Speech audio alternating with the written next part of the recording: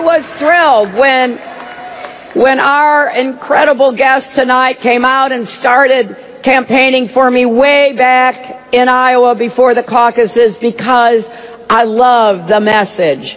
When you get knocked down, which everybody does, what matters is get back up. Stand up for what you believe. Know the power of your own voice. It can change the world. And let's once and for all, as we welcome her to the stage, let's prove that love trumps hate. Katy Perry. Give me a beat.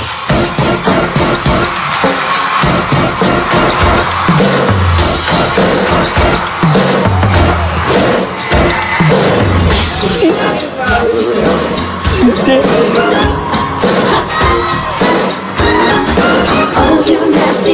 All right, here with our panel, as you're watching this, Van says Hillary is dancing. I'm for it. I'm for it. But that's a big look. Katy Perry is a very, very crucial millennial surrogate. She's been active for Hillary Clinton. This is a big night for Clinton. And she's a feminist icon for the millennial generation. And I think that's really important. You know, we sometimes forget this is history. I mean, we do have a woman who could become president of the United States. That's a big deal. But for the younger millennials, they tend to take it for granted. But she is a millennial feminist icon. And again, she's transferring that cool. There it is, that hug. There was a transfer. I saw about 2% more cool. Let's be honest. The transfer only goes so far. I mean, she had Katy Perry and Lena Dunham working their tails off out in Iowa during the caucuses to try to stop the Bernie Sanders momentum, and it barely worked. I mean, this gets a little bit of buzz, but doesn't deliver. How many people are there just for the concert? I just have to ask. Last time we saw Jay-Z and Beyonce together, Secretary Clinton came out, there were people already starting to leave the hallway. I mean, a lot of these folks are here just to see this great concert. And I will say to you, a lot of people go to the Donald Trump events because of that excitement, because of that energy.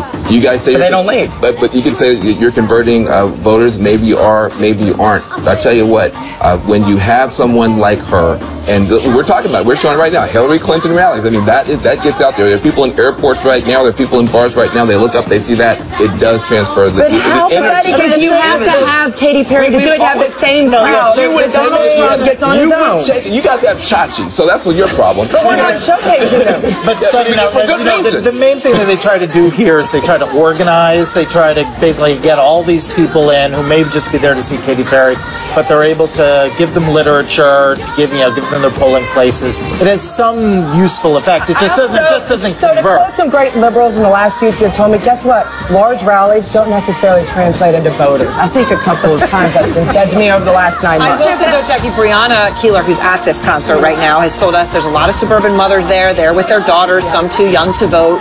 And certainly a lot of that is Katy Perry, but a lot of that is the suburban women voters that Hillary Clinton needs to vote. Absolutely. And I also wanted to remark on what Katy Perry walked out to, which is Janet Jackson's song. And it's not just because Janet Jackson is amazing. It's because they reclaimed the nasty woman remark that Donald Trump made. And they've done it's one thing they've done a really incredible job at is taking that and owning it and making it part of the campaign and really, using it as a term of empowerment rather than the kind of dig that it was made to. And as we watch Katy Perry, I will say Donald Trump is now actually on the stage in Reno, Nevada. So let's listen in to him for a few minutes. The FBI has reopened its criminal investigation into Hillary Clinton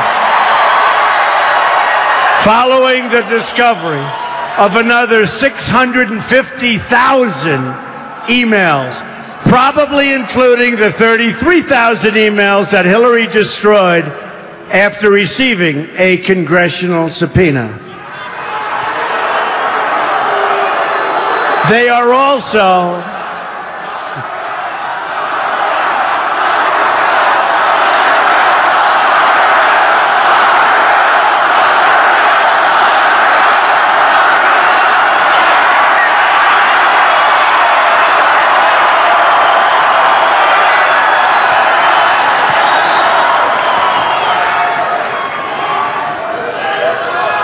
Folks, she shouldn't be allowed to run. Okay? Shouldn't. And I'm not talking about what happened last Friday. I'm talking about right now. She shouldn't be allowed to run. When you look at General Cartwright, four-star general, for doing almost nothing by comparison, could serve 5 years in jail. That happened 2 weeks ago. General Petraeus destroyed their lives for doing nothing by comparison. How about the young man took pictures of his submarine? He wanted to have some pictures. The submarine's not like it's a brand new submarine. It's many years old. They put him in jail for a year. And she does all of these different things.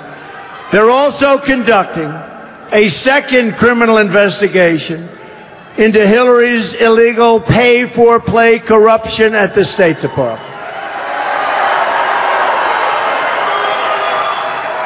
There's virtually no doubt that FBI Director Comey and the great, great special agents of the FBI will be able to collect more than enough evidence to garner indictments against Hillary Clinton and her inner circle, despite her efforts to disparage them and to discredit them.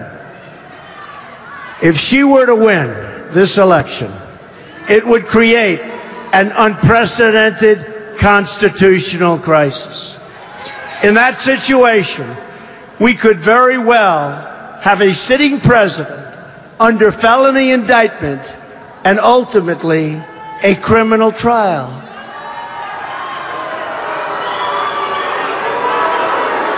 It would grind government to a halt. Of course, that's what we have right now under Obama anyway. We need a government that can work, and work well from day one for the American people. That will be impossible with Hillary Clinton, the prime suspect in a massive, far-reaching criminal investigation. Her current scandals and controversies will continue throughout her presidency and will make it virtually impossible for her to govern or lead our country. Now, I don't think it's going to matter because she's not going to win, but let's go through the scenario anyway.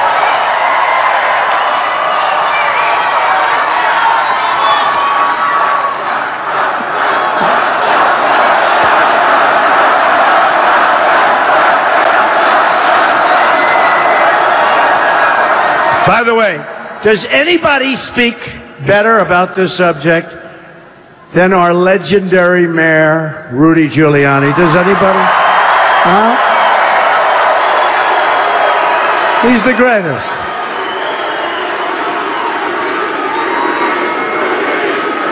Come here.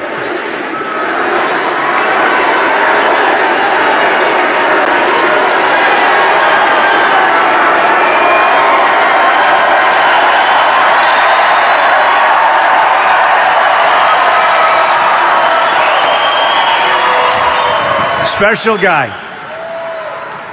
New York was crime infested, filthy, dirty, problems all over the place. Rudy came in, he straightened it out. Straightened it out. Thank you, Rudy, for everything. If she ever got into the Oval Office, Hillary and her special interests would rob our country blind. You see what's going on? At the heart of this election is one simple question. Will our country be governed by the people or by the corrupt political class? If we win, the corrupt politicians and their special interests will lose. If they win, the American people will lose. It's just that simple. The political elites in this country have used their power to enrich themselves at your expense. They've run the government for their benefit, and they've profited from your pain. You see what's happening. And by the way, folks, you're highly sophisticated. I always say I have the smartest people. Smartest. The smartest. And I have the most loyal people by far. And that's borne out in every poll they take. In fact, they're very worried. You know, with all the polls that are happening, we're winning all over the place. We're winning in Iowa. Just came out, we're 7 points up. We're winning in Ohio. We're winning in New Hampshire. We're winning in North Carolina. I think we're going to win the great state of Pennsylvania. Based on turnout, I think we're going to win Florida. You know, all right, this is Donald Trump speaking in Reno. Hillary Clinton, as you saw in Pennsylvania right now at a Katy Perry concert, they are using every second that they can. We came in, Jack. It seems like that's done. Right now, Donald Trump is just trying to get his people out. And that is a message that has rallied his people and will get them to the polls because they don't like Hillary Clinton. They don't think she should be in office. And when they hear Donald Trump say that, it makes them want to get to the polls. And of course, John, it's not just his base that has an issue with the emails. It's the Republican establishment. Yes. To the extent that he is trying to reach those more moderate Republicans, they're not at a rally like that tonight, but they hear those FBI, whatever he says about the FBI, sure, that... Well, again, this resonates because it resuscitates all the old issues with the Clintons, fights with law enforcement, honesty, trustworthiness, the things that have been a drag on her approval ratings over the course of this campaign. The email scandal is a proxy for resuscitating all those concerns about the allegations of corruption and those culture war fights even within law enforcement during the first Clinton administration. You heard there Donald Trump bringing back up the specter of an indictment, a constitutional crisis. Now, what's significant about that isn't only that the crowd likes it, the surreal fact that lock her up has been an applause line and a rallying cry over the course of this campaign, but that even Trump's campaign manager, Kellyanne Conway, said earlier today that that's inaccurate, right? There is no evidence or actual reporting of any indictment. But she said that it doesn't matter because the damage has been done. Now, that's a deeply cynical, if honest, assessment of why this gets brought up over and over again. But it's going to be one of those wedges that's very difficult to heal. Okay, all staying with me, and of course our coverage of Election Day, Tuesday, just 3 days away. We are here, though, all night with you tonight. Next, North Carolina, the state that could turn the entire election. You heard Trump reference it. We are live in Charlotte. And Tim Kaine, coming out tonight, speaking of the FBI, he says some in the FBI, in his words, are actively working to help Donald Trump. Laughs along the way. Here's Jeannie Moos. From the moment Donald Trump took an escalator to announce his candidacy, campaign 2016 has escalated into laughs. From awkward air kissing to sniffing to coughing. Every time I think about Trump, I get allergic. The Donald's not allergic to kids. He actually signed one, but threatened to reassign a crying baby. Don't worry about that baby. I love babies. A minute later... Actually, I was only kidding. You can get the baby out of here. And then there was Mini Trump. Do you want to go back to them, or do you want to stay with Donald Trump? Trump. A crowd-pleasing answer till you realize Mini Trump parrots the last word he hears. What's your name? Name. And then there was the childlike delight in balloons. Hill and Bill batted and kicked them. It seemed like he'd seen balloons for the first time in his life. I mean, look at how delighted he is. The Donald seemed delighted with his own pronunciation. Nevada. Nobody says it the other way. It has to be Nevada. Actually, Donald, wrong. This is right. Nevada. At one rally... Hey, get this thing out of here, will you? Trump attacked his teleprompter. He publicly humiliated... Like this stupid mic. ...his microphone. Stupid mic keeps popping. Remember when Hillary barked into her mic? And then this happened at a Trump rally. This is something you shouldn't have... What was that? Is that a dog? Uh-oh. It's Hillary. When it comes to the insect vote, the Donald attracts mosquitoes. Ooh, there was a mosquito. I don't want mosquitoes around me. And Hillary appeals to flies. Any way he chooses. If only time would fly so we can get relief from the constant buzzing of the candidates. I don't like mosquitoes. Jeannie Moe, CNN, New York. In a tough campaign, nice to know that there were some moments everybody laughed. Thanks so much for joining us. We'll be back Monday night at 7 Eastern for another edition of Out Front on Election Eve. CNN continues next. Minnesota, Wisconsin, Michigan, Pennsylvania. This is the heart of Hillary Clinton's electoral map advantage. Take a look at the most recent poll we've seen out of Michigan. 42% to 38%. That's a 4-point race in a state where Barack Obama beat Mitt Romney by 9 points. This is too close for comfort for the Democrats. That's why you see so much campaign activity there. Also out last night, a brand new Des Moines Register poll in Iowa, 46% to 39%, a 7-point lead for Donald Trump in Iowa. This causes concern not so much about Iowa, which the Clinton folks already thought was out of reach, but what else is happening around Iowa if that is happening in Iowa. Let's go to the electoral map and look at the path to 270. This is the current battleground map. Hillary Clinton at 268, only 2 shy of 270. Where does she go to find it? Well, they feel pretty good about Nevada. They think the early vote there is really good. That gets her over to 274. But this is what's critical. If Donald Trump is able to dig into a place like Michigan, look at that. It drops Hillary Clinton down to 258.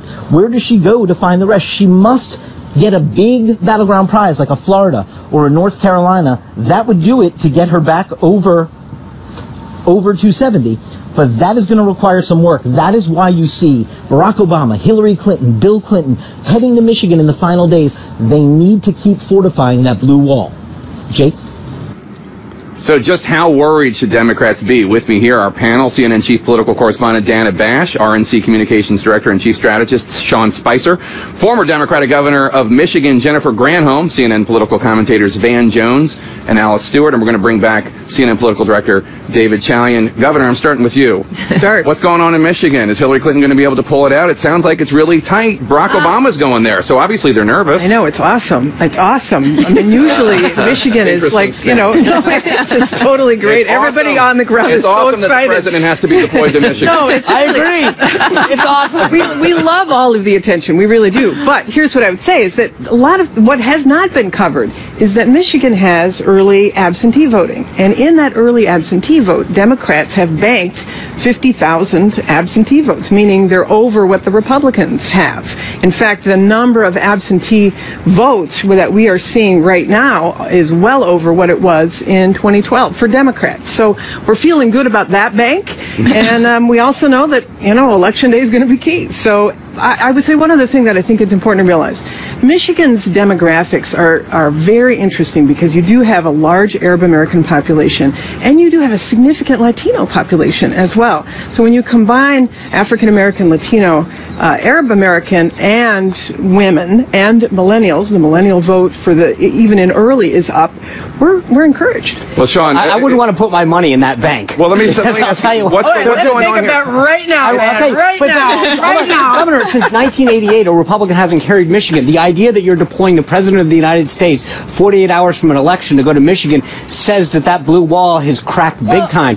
Iowa hasn't been carried, was carried twice by Obama, 7-point lead according to the Des Moines Register. But state Trump after is state. not ahead in Michigan. Trump has not been ahead in Then Michigan. why then you're wasting the President of the United States' time then? Tell him to go somewhere else. Dana, why is the President going to Michigan? Because Democrats in Michigan who are not on television when they don't have to be, with all due respect, to be very positive, are saying, and I talked to some yesterday, that they're very worried. Because it is narrow and they don't want to take any chances. Well, that's for sure. You don't want to take any chances. Speaking of awesome, to the governor's point, what's really awesome is 2 weeks ago, Hillary Clinton was leading in Michigan by 13 points. Slowly, it's gone from 8 to 6 to 5. Now she's only 4 points ahead in a state where Democrats have won that since 1988. And speaking of on the air, Hillary's putting $2 million on the air in Michigan. That, in addition to President Obama being there, they're worried. What's going on?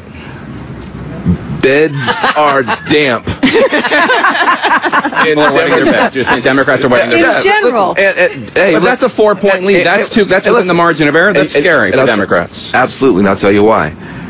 There is a crack in the blue wall, and it has to do with trade. This is the ghost of Bernie Sanders. Yep. There is a discontent with some Democratic voters over trade, and some blame Hillary Clinton, and so you've got to go back there and shore back up. But here's the reality. There is a clear case to be made, and it's being made by Democrats to stay home, come here. Listen, you don't like where the bus is going, you don't let a drunk guy drive the bus to solve the problem. But listen, there's no point pretending that there's not some concern here. And David, let me just say, it makes sense that if there is concern that white working class voters who are supporting Trump overwhelmingly in Iowa and Ohio, 2 states where Donald Trump is favored, are really surging and really showing him strong support, why wouldn't they show up in Michigan? That's right. And I also think this speaks, and Sean probably can speak more to this than anybody else at the table here, but to the power of big data right now. Because what is happening is, and this is both sides, right? I mean, Robbie Mook said Michigan is tightening. He sees it. Robbie Mook, the Clinton campaign manager. The Republicans have absolutely, on the Trump data side, also seen Michigan as a target closing at the end. And what you can do when you have all this data coming in, make these last-minute decisions. That's why in the final week, Bill Clinton twice, Hillary Clinton twice, Barack Obama once. That kind of firepower would not be sent to Michigan unless everybody was seeing Carolina. There's no question that the polls have been tightening. I don't want to be, completely Pollyanna about it, but I would say to your point, Van, in that very poll that you described where she's 4 points up, she gets better marks on trade than he does by 4 points because people have seen what she has said. Bernie Sanders has been there campaigning for her, and she really has been very clear about wanting to renegotiate an While we're talking about Bernie Sanders, I want to bring in this tape of a student introducing Bernie Sanders. I believe it was in Iowa on November 5th, and he actually has to be escorted off the stage by Clinton's Iowa communications director. Take a look. She is so trapped in the world of belief that she has completely lost grip of what it's like to be an average person. She doesn't care. Voting for another lesser of two evils, there's no point. Oops. Got the millennial vote all locked up, huh? Oops. Listen, that wasn't good. Awesome. That wasn't good, and you can't spin that. But here's the reality. You do have a bunch of young folks who still have heartburn and they have rug burn from the primary. And I think there was a view that I think was a mistaken view that the young Sanders voters would act in 2016 the same way that Hillary Clinton's voters acted in 2008. They would come home easily. And in fact, that has not turned out to be the case. And yet, what you're seeing now is a millennial surge. When you look at Funny or Die, when you look at all the pop icons that are coming out, it's actually starting now to be cool to be for Hillary Clinton. And that's going to make a big difference on Tuesday. I think that this election needs to be kept in perspective. 2 months ago, it was going to be electoral disaster for Republicans. We weren't going to keep the Senate. We potentially could lose the House. Now we are going to keep the Senate unequivocally. I feel very good about that. But listen, hold on. But look at what the states that we're competing in. Every single one of them is one that Barack Obama won twice. Florida, Ohio, North Carolina, yes, Romney got that one. But Iowa, New Hampshire, Nevada, Pennsylvania, Michigan, Wisconsin. We have opened and widened this map like never before. So it's not just Michigan. It's North Carolina. And it's where they're putting their time and their money. They recognize that we have widened the map. They are on defense. Robbie Mook should put the fireworks away because I think it's going to be a late night. And I think that the momentum in every single one of those states, bar none, is with Donald Trump and the Republicans. First of all, the Senate, that was a pretty bold prediction. We'll see if that happens. But 24, 36. I would just say it's equivocal. Let's just say it's an equivocal. This is what I want to say, though, on your point. North Carolina, perfect example. I did a story on the millennial vote in North Carolina recently, and there was no question. It actually did surprise me how much remaining opposition there was to Hillary Clinton. And it was actually, frankly, people repeating back words of Bernie Sanders saying, when people tell you how to vote, don't listen to them. And I said, but is Bernie Sanders now telling you that? It doesn't matter. I want to say one thing. So it is residual. And I do think it's kind of, as we get in these final hours, the fact that Donald Trump's base is coming home and his people are coming home and Hillary Clinton's having more. Let me ask you, Van, before you say that, President Obama was in Fayetteville, North Carolina, There was a nice moment where there was a pro-Trump supporter, and he shouted down the crowds, you know, listen to this man, respect this man, he's allowed to do it. But there's also a frustration you can hear in President Obama's voice in the crowd not listening to him. Take a look. Hey, everybody! Everybody! Hey! Hey! Listen up! Hey! I told you to be focused, and you're not focused right now. Listen to what I'm saying. He's not just talking about that protester there, is he, Van? He's not, but let me just say two things about that. That was so amazing. First of all, he's not running. I'm just saying, there's something beautiful about that. He was yelling because he wanted the protester, the dissenter, to be respected. Right. Not punched, not drug out of here on a stretcher. And so I think that's very, very important. The other thing is, can you imagine what would have happened if that crowd had gotten out of control? With the President of the United States standing right there if something bad had happened. And so there's a desperation there, I think, also to make sure that nothing bad happened on his watch. I think with regard to that, I think the way he handled that was very respectful, pointing out the fact this was an elderly man, he was a veteran, and we need to show respect. I thought that was very good. But clearly he's frustrated with the fact he doesn't have control. And in addition to that, this week, many of the speeches and interviews he's been giving is reminding folks, millennials and all, if you vote for Donald Trump, you're basically handing away my legacy. Everything that I have accomplished and done as president, he has vowed to take away. So he is not really being able to promote and tout Hillary's favorables, but tout and criticize Donald Trump because he is going to lose his legacy. And that's really his message. There is frustration among Democrats, and it seems from President Obama that African-American turnout is not where it was for him in 2012 and 2008. That it's lagging. Surprise! I mean, to Van's point, I don't think the Clinton campaign was ever counting on African-American turnout to be at the levels it was for the first African-American president. And in fact, I think what you're seeing is, I think we need to see what happens on Tuesday. The Latino vote may end up being a critical part of the storyline on Tuesday night. If it really does increase, as it's over, Latinos make up a much bigger share of the pie than they did 4 years ago. And it's one of Hillary Clinton's strongest groups in that Obama coalition. That may make up for a dip in the African-American vote. So I just want to come back at you on the lack of enthusiasm. Just take two states. I mean, North Carolina, you all have been reporting that the African-American vote was down. Why was it down initially? It was because of voter suppression, that they closed down 17 counties, closed down sites, shortened hours. There was this purging of largely African-American votes.